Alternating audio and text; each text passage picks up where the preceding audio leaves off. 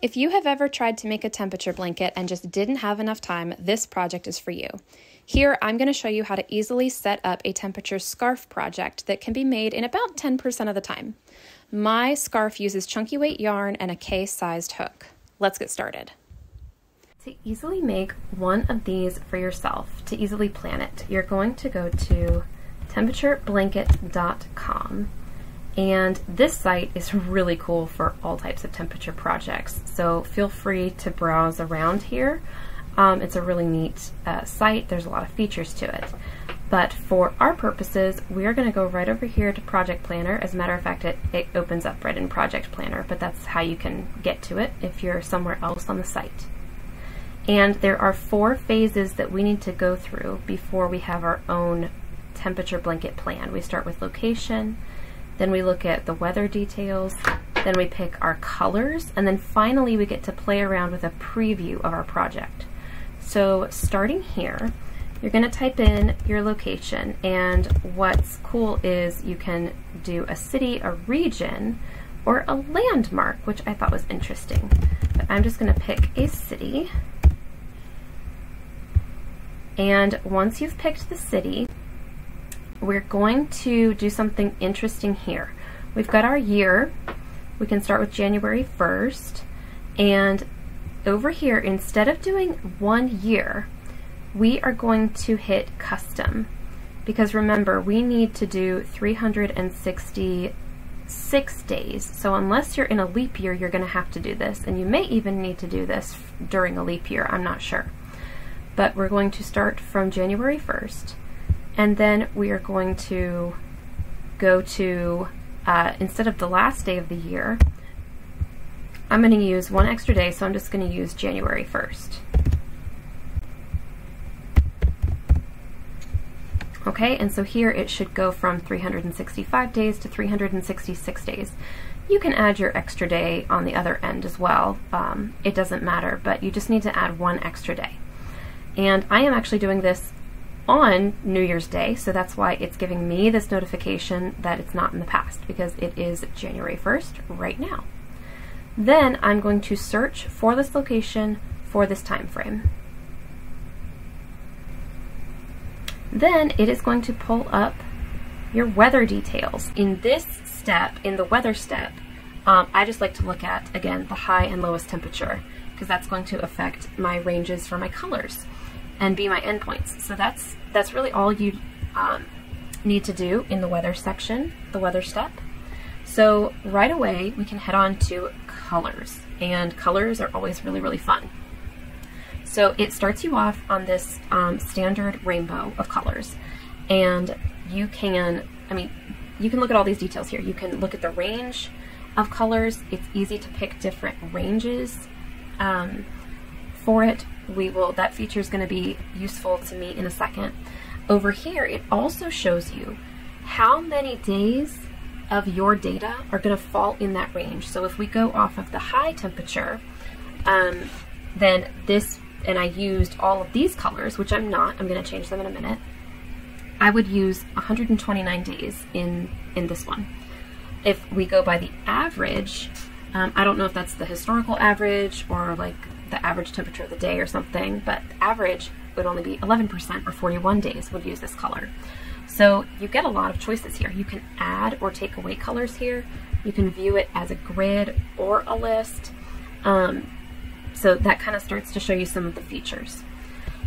You can browse different palettes. You can choose to just have a different number of colors. I'm actually going to have 6 colors for mine. And what's fun about that is that if you pick a different number of colors, like I'm going to use 6 colors, it automatically changes the ranges of the colors to account for that. So instead of having, 10 degrees per color, it makes more because I'm using fewer colors. You can take your color palette from an image. You can also change these ranges. I think it makes a lot of sense to have equal temperature ranges along all of the colors, but you can change that somewhere in here if you click the ranges. Since I'm going off of the high, it automatically adjusts the ranges now. It adjusts the ranges so that you don't have a few colors that are going to take up the majority of your project. So the highs, I've got 16% in this color, 17 in this color, 14, 17, 16, and 18% of the days. So they're really evenly distributed. I like that. You can change that if you want to, manually or play around with it, but I really like that. And then if I change it to average or even low is showing up now, it changes it again. Again, you can see it automatically distributes it. So that's just something I really appreciate about how this whole site is designed. So that's like how the colors are all laid out. What I'm going to show you now is I'm going to go ahead and choose colorways. And a bunch of colors show up, and you can start to see the brand names and the yarn names in here, because since this site is especially for temperature projects, it has got different yarns, and quite a few of them actually, a lot of different choices in here. So you can absolutely, you don't have to use a yarn that is on here.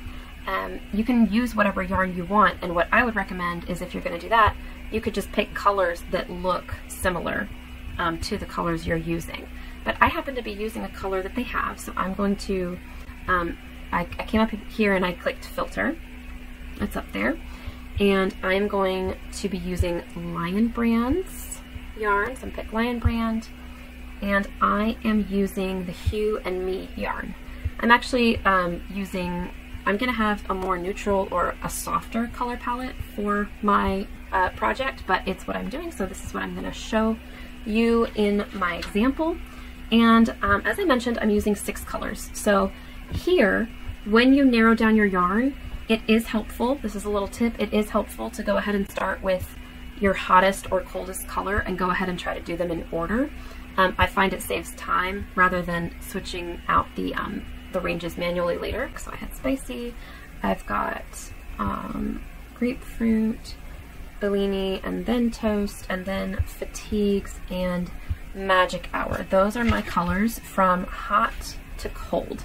I'm gonna save them, and now it's got my, I think I left this on average, so I'm gonna go ahead and configure the ranges, and it is going high to low. That's good, that's what I wanted. And I'm gonna go on the high temperature.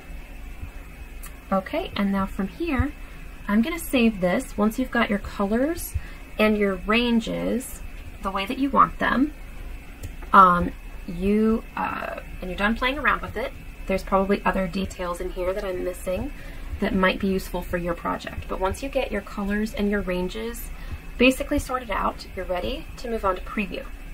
And preview is so fun because you can see your color palette in a bunch of different formats. So when you open it up, it automatically goes to rows. There's a lot of things you can play with here. And what we're interested in is, oh, not calendar, although I really like the idea of calendar as well. We need corner to corner. And so here's what our project would look like as a blanket, which is really fun. Actually, you can pick whether to use the high or average temperature here as well. So make sure it's still on what you want. I specifically wanted to go with the high temperature for everything that I've picked because it makes a more colorful project for me. So this is what it would look like if I wanted to do a blanket with 15. So each day I would crochet 15 squares, but we're not going to do that. Instead, we are going to only do 1 square for each day. And when you save that, you get a rendering of what your scarf is going to look like. So the options over here give you all your options. It automatically went to the one that is the least extreme out of all of these, because if you were doing this, you could do 3 times 122. That would be a very long scarf and just about as ridiculous as the first one that I did. So it goes to the most moderate option.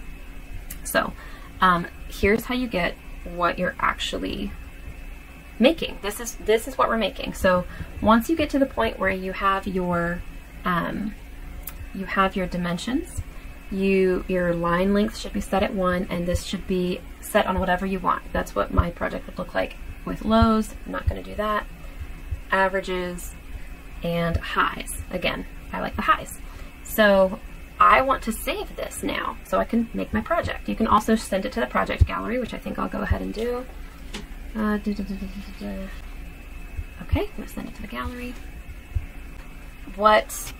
This is where we get to the only thing that I have found about this site that I do not like. If you actually save this as a PNG image, that's the only way that I know how to save it, because that's the only option it gives down here, is to save it as a PNG image. You get this right here. And don't worry about the fact that it's small. You can zoom in on it. But what I want you to notice is that when I zoom in really close to this, there are no lines. There are no lines whatsoever. And I would find it very difficult to work from this with no lines. Instead, I got this version where I can see the grid lines. And to do that, I took a screenshot. So this is really going to depend on your computer or whatever device you're able to use. You may want to just, you may just want to work on this from a screen, which is totally fine. In fact, if you don't have an ideal situation where you can print this out, you may want to do it as a screen. You can also, you can send this to the project gallery. You can also come up here and save it. And when you save it, you can get this code, this web page that you can copy, and then you can just save it somewhere and you can open it in a new tab at any time. And so you can come back to it that way to actually work on your project. When I printed this, I am still able to see these grid lines pretty well. The other thing I would recommend you do is I would recommend that on your printer settings, you try to print this at the highest quality possible so that it makes it easier for you to see these grid lines. That's the best solution I have at this time. And when I was able to print it out, it actually gave me something that I can see to work with a lot more easily than if you use the download image PNG option here. And that's pretty cool. When you click on it, it actually shows you the day. So that's pretty cool. That might be a really good way for you to work on this. If you want to do it from the screen, you can just click the button side to side and it'll tell you what color to use. That's really cool. I did not realize that until just now. Thank you so much for letting me share this project with you. If you happen to make a temperature scarf using this method, I would love for you to share. Bye!